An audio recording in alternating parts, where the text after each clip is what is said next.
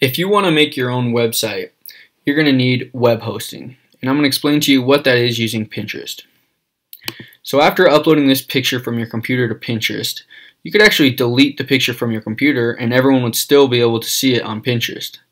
That's because once you upload it to Pinterest, it's actually stored on Pinterest's computers. And these computers that are used to store web content are called servers. This is a picture of a typical server rack.